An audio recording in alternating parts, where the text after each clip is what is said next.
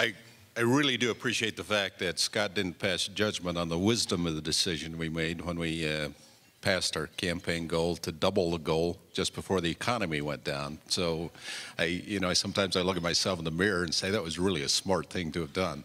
We should have just declared success and gone home, but we chose not to, and we continue to move forward. I'd forgotten we had reached a 5-year time period. Regents has been wonderfully supportive, and I hope over the course of that 5 years, those of you who have been regular attenders have come to better understand some of the great contributions that Scott referred to that are being made at Utah State University.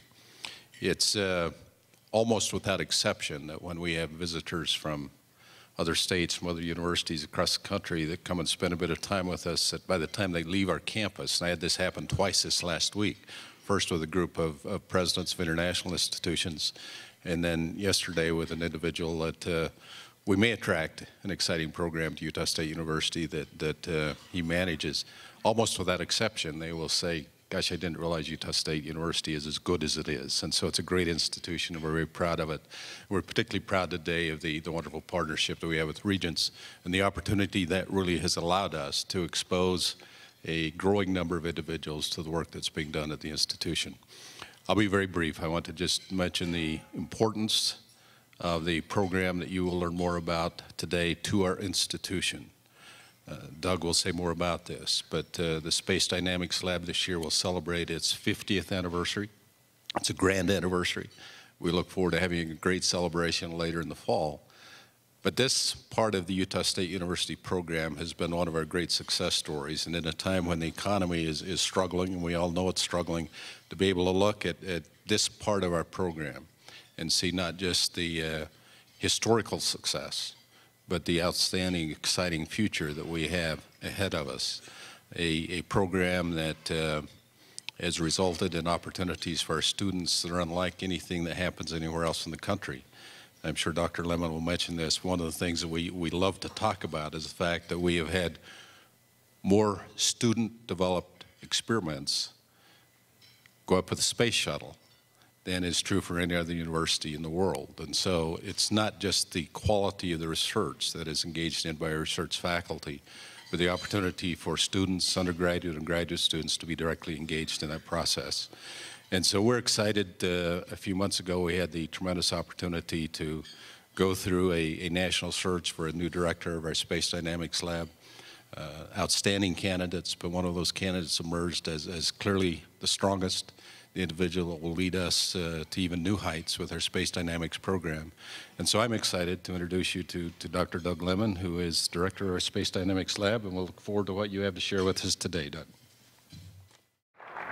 Well, thank you, President Albrecht, and thanks to each of you for being here this morning.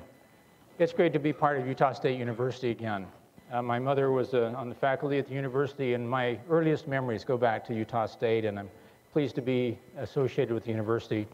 Pleased to be here with my wife, Alice May, and 2 of my sons who are 4th-generation Aggies, so we bleed blue in our house. Over the more than 100 years of Utah State's existence, it has really distinguished itself in many areas of science, engineering, arts, education, and other areas.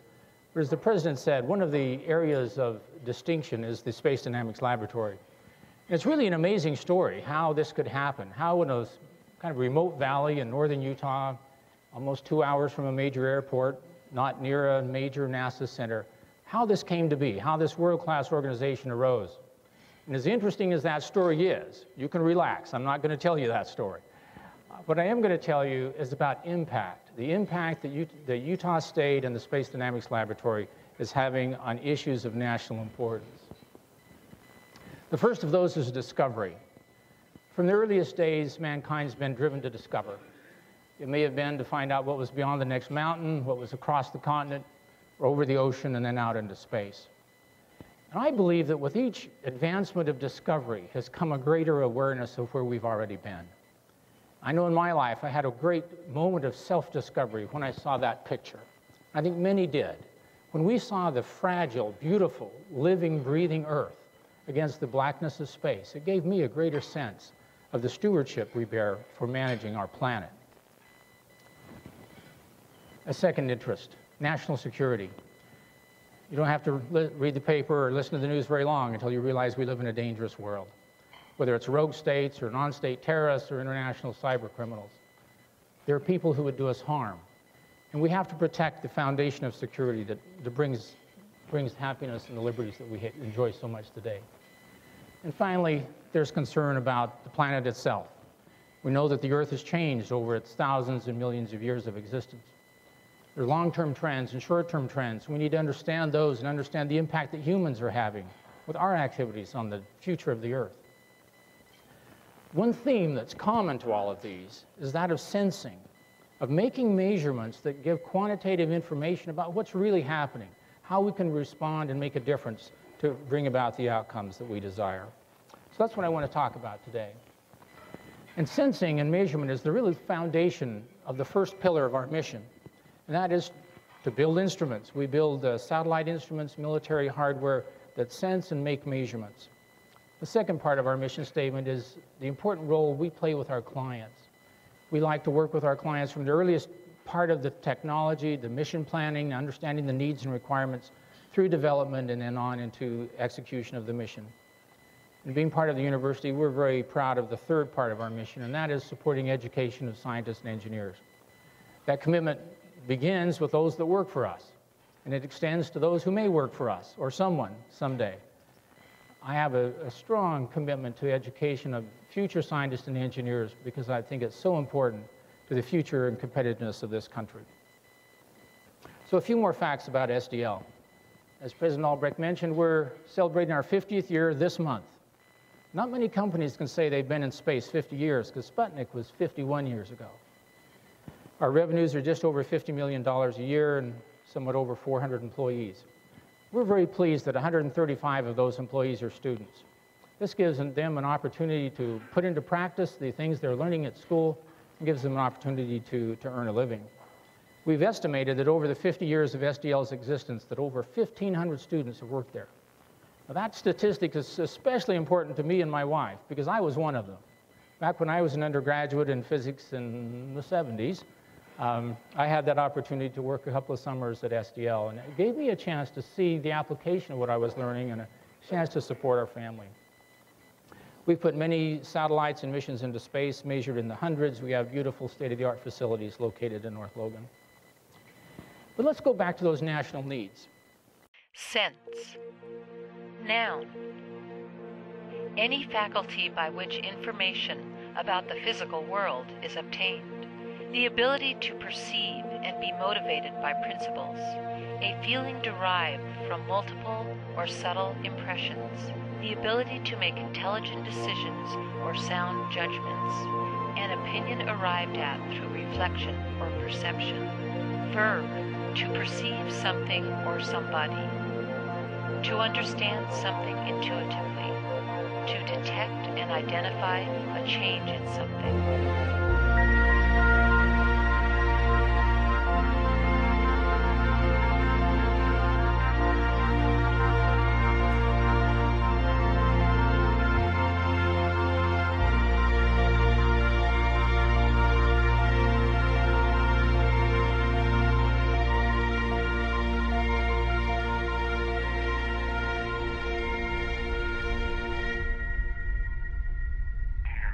I can hear you.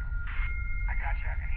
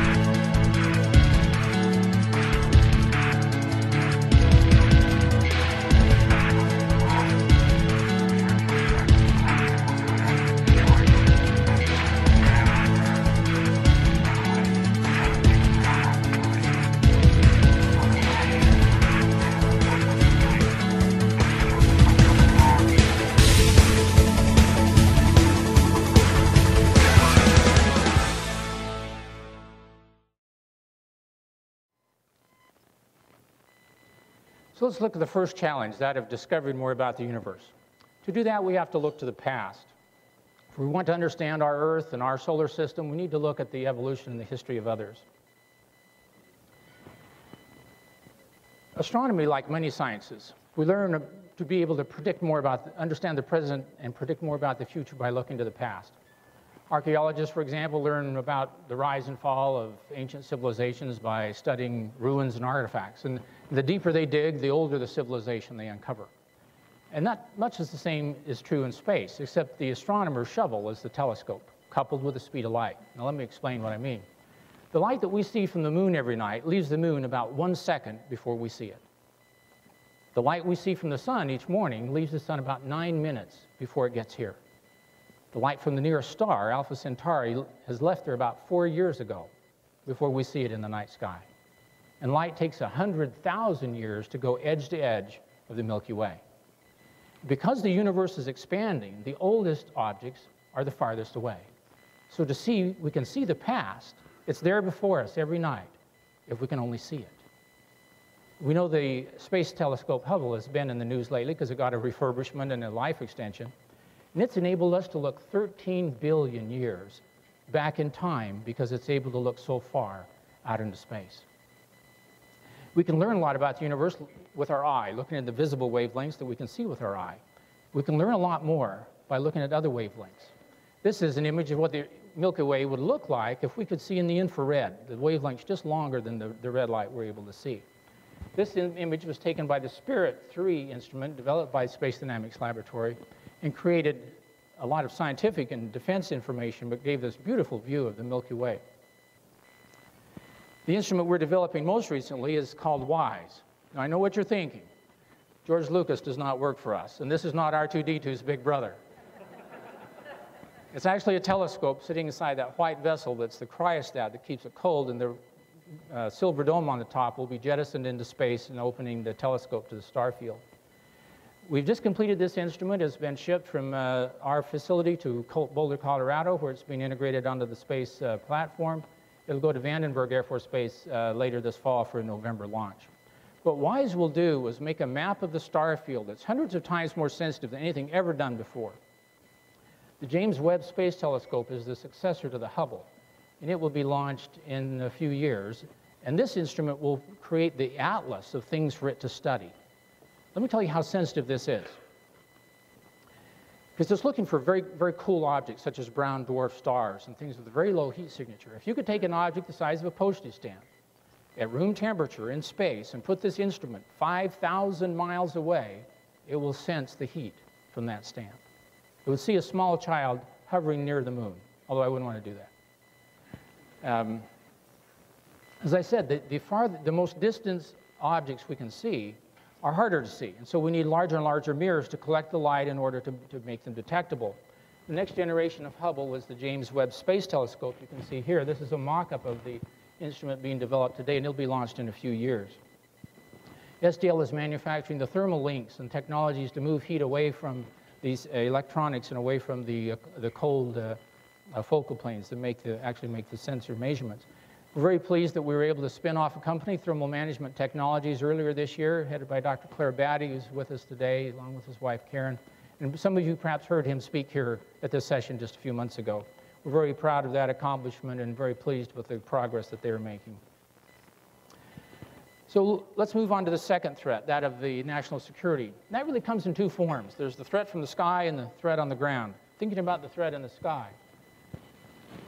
The threat is really the missile coming over the horizon. You can see this our diagram of a missile trail and a little warm object coming at you at 17,000 miles per hour. At that speed, you only have a few minutes to detect that and do something about it. And you don't want to be wrong. And there was this driver for missile defense that was one of the real driving forces behind the formation of the Space Dynamics Laboratory. The Spirit 3 instrument I mentioned a moment ago that created that red map of the Milky Way galaxy. This is the instrument we developed a few years ago.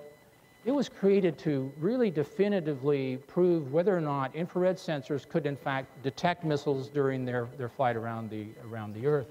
In fact, it did that successfully, and there have been 2 generations of infrared satellites put in orbit for the purpose of missile defense today. The third generation is being built today. We're not building the sensors ourselves, but they will be brought to our facility for calibration before they go into orbit. By calibration, it's really a matter of understanding exactly what that sensor gives you in terms of output relative to the input. We deal with sensor calibration every day. It's the thermometer on our oven, the speedometer on our car, or the all-important bathroom scale. And I always like my scale better than the ones in the doctor's office, but we'll argue that about calibration. But calibration is one of the real strengths of SDL and an area we really pioneered for the scientific community. There's always a place for the large satellites, but there's more and more interest in small satellites because they can be developed at a lower cost, they can be done quickly and put into orbit with much less difficulty. Another thing that small satellites can do is they can give you distributed measurements. If you want to understand the changes in the atmosphere over a few hundred kilometers, you can't do that with a single point measurement. You have to get a distributed measurement of the environment. And we're able to do that with a constellation of satellites put into space, whether it's for missile defense or Earth studies. So I think these guys just have a great job. I figure these are the guys who grew up building spaceships with their Legos. I know my boys did. And so now they get to come to work and build spaceships in the office. Just to give you a reference, the Hubble is about the size of a school bus. The satellite I showed you is 6 or 7 feet tall, about the size of a small car. And these satellites are about the size of a loaf of bread. And so within that, we do all the sensors, the electronics, the optics, the processing, the solar panels, all have to be condensed into that very small object. And sometimes they can get a ride into space sort of alongside with a larger mission, and we can get things done much more quickly. Everything we do at Space Dynamics is not hardware. We do some software development. We've developed a tool called SensorCAD that's a computational tool that lets us do computationally the complete simulation of a threat scenario. It'll simulate the plume of a missile, the heat signature of the Earth, the image of a battlefield. We can image the atmosphere and all the transmission and physics of the transmission of energy through the atmosphere, and all the physics of the sensor itself, and the optics, the mirrors, the lenses, and the actual focal plane array. This will be our first commercial product. We'll be on the market with a partner here in August or September, and we're very optimistic about the benefit that'll have in the space world as well as our military forces overseas. So the future of threat detection in the sky, as I said, it's about smaller, faster, cheaper payloads. We have to reduce the time to create a satellite from years to weeks. This is a huge change of paradigm. You can't do the same thing faster. You have to do different things. And SDL is right in the middle of that paradigm change in how we do satellites. Let's shift to the threat on the ground. If you're a soldier on the ground in a conflict such as Iraq or Afghanistan, you want to know who's out there and what they're doing. So we have developed a number of systems to support the warfighter. This one's called iPod. Now, this is not the iPod you use to listen to music. This is iPod that you use to see. This little sensor underneath the small aircraft is about 25 pounds. It has a visible and the near-infrared sensors, so it can see at night and is able to create imagery of the targets on the ground.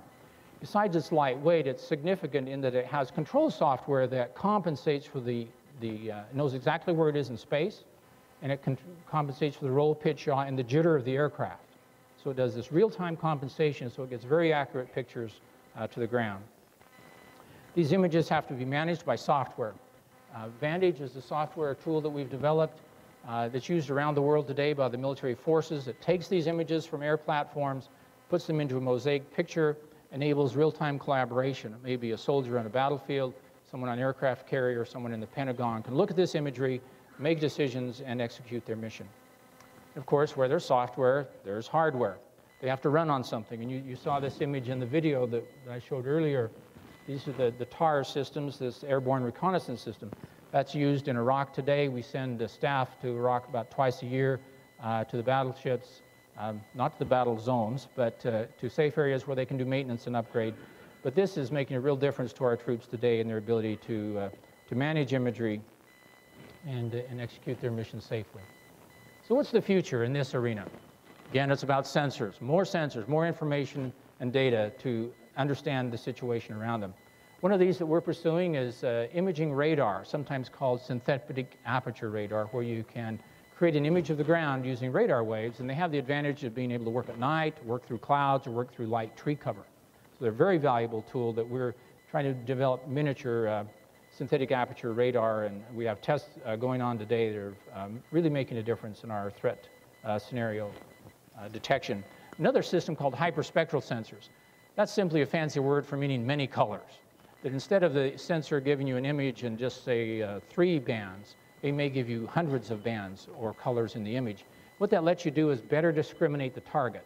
So you can tell if that's a friendly object or some building versus an adversary or some target of military interest. So we're developing, again, very small miniature sensors for these hyperspectral measurements.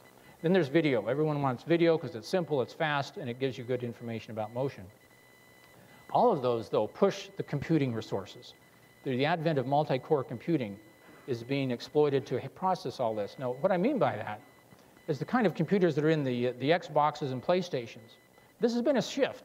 Normally, military investments push technology, and then they mature, and they make their way into the civilian community. This has been different. It's really the games players, the Xbox and the PlayStations, that have pushed the computing technology, and that's now finding its way into science and military applications. People like all the names, IBM, Intel, NVIDIA, are working in this real generation shift in computing that we're taking advantage of, as well as SDL. So let's go to the last change, the global climate change and what's going on. Again, here the need is to understand what's happening, getting quantitative measurements so we know what's the cause, what's the effect, and how these interact. Before we talk about systems, let's get our bearings physically. You can see the curvature of the Earth here. That's about an 8,000-mile diameter of the Earth. So where this image gets whiter and whiter to about right here, that's the edge of the Earth. This little thin band, that's the atmosphere. It's about 65 miles deep. It's considered the edge of space. That's an hour's drive in a car. Of course, it's harder in a spaceship. But the point is that without the atmosphere, there is no Earth as we know it. We would look like Venus, and we know what that's like. So the dynamics that take place in that very thin layer as it interacts with the oceans, the Earth, and with mankind is, of course, of utmost importance to our future. We've developed a number of instruments over the years to understand the atmosphere and its changes. This one's called SOFI, that studies these high ice-like clouds in the atmosphere, and the nature of those clouds are changing, and this instrument was designed to understand the drivers of that change and how it's the chemistry of the atmosphere. It just completed 2 years on orbit, successfully fulfilling its design lifetime. We hope it'll work for many more years and give important information about changes in the atmosphere. Now, I know this also looks like another George Lucas creation, some animal over here trying to eat this metal box. But it's, we call this instrument Saber, not lightsaber, just Saber. But it's really to make measurements of the atmosphere over the solar cycle.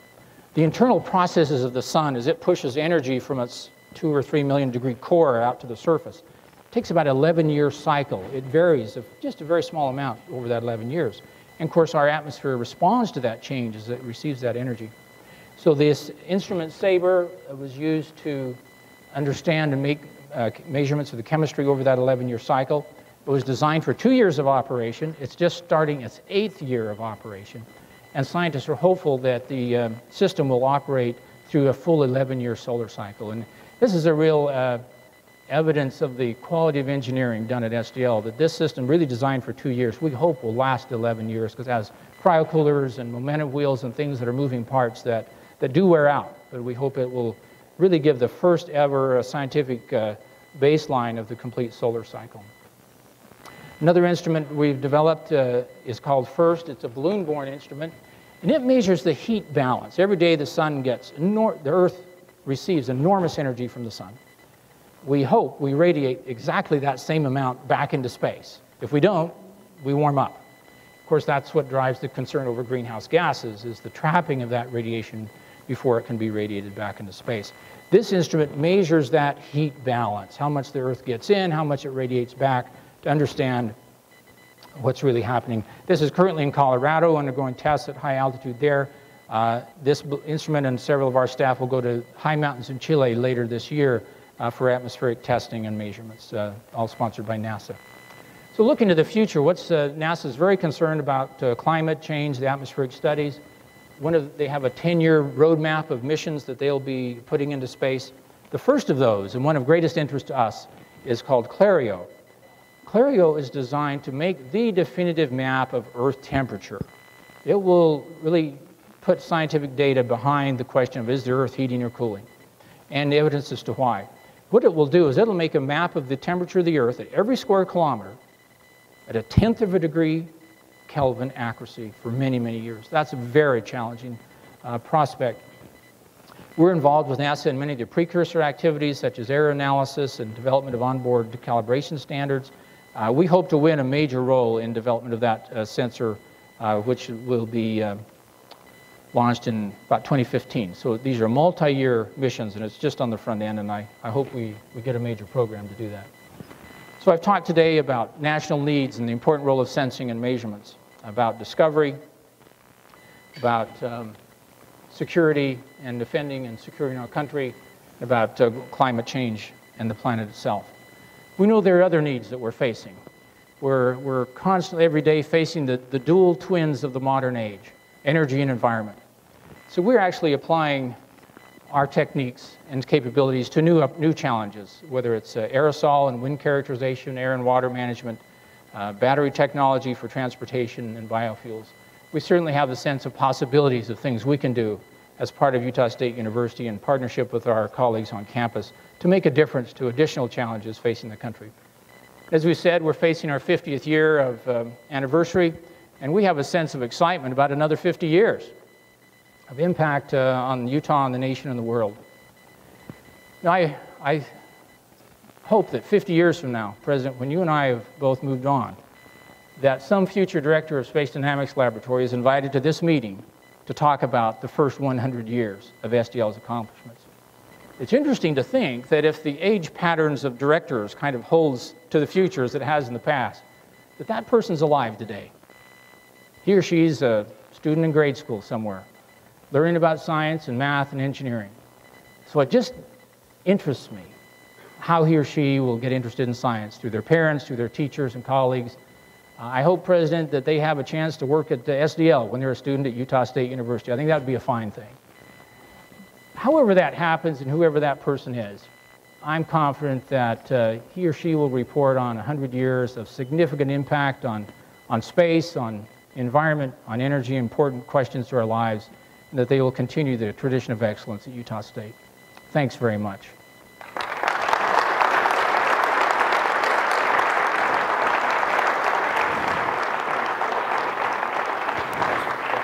Yeah, I'd be pleased to take some questions.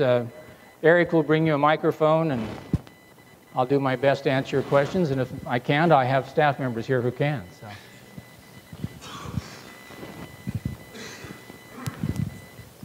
I have two questions. One is, you mentioned that the outer edge of the universe is where the oldest material is. That presupposes, I guess, that there's not material being created now, or planets aren't being created, or suns are not being created, or whatever the material is. Yeah, it's because the universe is expanding, and the objects that are going the fastest are then the farthest away, because it's expanding in all directions. So it's just that the light has to travel so far that to us they look new, when in fact it's taken 13 billion years. They're as old as we are, because we all started at the Big Bang. We all got the same start, right? But they're so far away that the light we see is 13 billion years old. So we sort of get to look into their past because that light's out there in space. Their history is still traveling through space to get to us. And then the second question, you said I guess the SABRE is focusing on the changes in the 11-year solar cycle. Right. Is the sun always on an 11-year cycle and it doesn't change? Is it like our seasons here upon the Earth? It's measurable and you see certain things happening during that cycle? Right. It's just a few percent, maybe even fractions of a percent change in its luminosity. Its intensity changes, and for reasons we don't fully understand, it's 11 years. And it goes up and down in a very repeatable pattern. And so that affects the Earth a bit in terms of the energy input that it hits the Earth every day. Right. Yes. I think that NASA's funding for space research has not kept up with inflation. are there other sources of funding for the work that you're doing? You have an amazing array of things that are very expensive. Yeah. Is NASA's portion of the research budget shrinking compared to all that you're doing? Well, I know NASA has just received in this current budget a $2 billion plus up, so I think they went from 17 to 19 billion. The Obama administration has asked them to fast track the 10-year decadal survey. They asked them to move down to 7 or 8 years. And I think there's some shift toward the earth sciences. There's a debate whether you study the sun, whether you study the earth, or whether you go into space, go to the moon or go to Mars. So, you know, that's a budget that is getting some attention, obviously, and we get funds from NASA, from NOAA, who kind of tends to operate the satellites once NASA develops them, as well as the defense organizations. That's pretty well the only players. But we have been, we've been on a bit of a growth curve. We've been able to grow about 35 full-time staff this year, and we expect to do about the same next year, so our business is good. Other questions? Yes, up front here, Eric. But just a moment, let him get you a microphone. I'd like to know if you feel like there is life on other planets and other parts of our solar system. Question is, do I think there's life on other planets? I would say not in our solar system. I think our solar system is a very harsh place. We know enough about that. Yeah, I think there's life on other planets, sure. I really do, yeah. Personal opinion, mine? Yeah, I do. There's no evidence of that scientifically, but I believe that, so. Then I'm an optimist, so who knows. Question in the back. Climate change has been in the news an awfully lot lately, and I was wondering if in your space dynamic laboratory, do you just develop the instruments to measure all of that, or do you also analyze that data, and what conclusions have you drawn? On what, relative to what was the first part of the question? The climate change. Oh, the climate change. We do some analysis at SDL, but we're mostly instrument developers. We team with our colleagues on campus, mostly in the upper atmosphere and space weather kinds of things. We don't have any in-house analysis related to climate change, not really at Utah State or at SDL so much. Question in the back? Eric, to your right, or here? Doug, could you comment on the change of administration, the appointment of a new NASA director, how it's affecting this type of research in general and SDL specifically? We haven't really seen the impact of the new director yet. We have seen the impact of the administration, and we might expect that new director will reflect the administration's priorities. What we see there is a shift in interest toward the earth sciences, perhaps in deference to other subjects, the interest in global climate change and understanding the atmosphere and dynamics. I think we'll get a continued emphasis from this administration, and as to the new administrator, I guess time will tell. So we don't really know yet. Question here. Oh, yes, a note here from my colleague Ned Weinschenker, who's on our board, who works with us relative to the U-Star.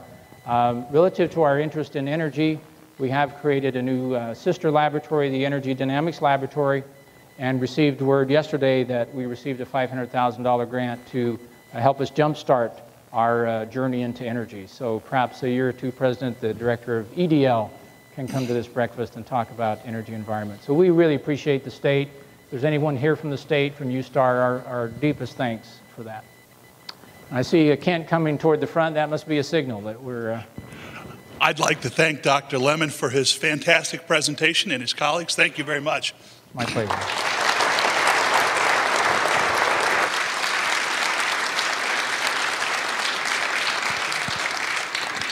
Doug will be with us if any of you have questions that we didn't get to, and we've got some time for him to answer your questions offline here.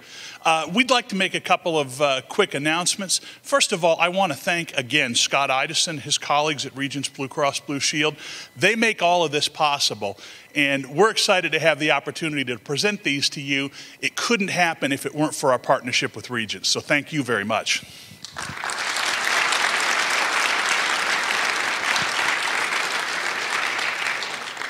If you got a parking card when you came in, all you have to do at the exit booth is tell them that you're with Utah State University, and the gates will open and you're out on your own. We've taken care of parking for you. Watch your email for announcements of our upcoming events. We'll be back again in the fall. And it seems to have worked pretty well because we've got a great group today. I've flooded some of your inboxes with my emails, and we're grateful for those of you who've passed those on to colleagues. Listen, before we break, I want to just mention one quick thing. In these past 5 years of Sunrise Sessions, we've met a lot of geniuses in our presenters, but the genius behind the events has actually been my colleague, Patty Halafia, who, among all the other things she does for us, has really been the motivating force behind keeping these events on track. I don't think I'm premature in announcing this, that a really great move for Utah State University, for all of those of you who are Aggies and all of those who are honorary Aggies, that my colleague Patty has been named the new executive director of the Utah State University Alumni Association. And I cannot imagine a better person qualified. Patty, would you stand?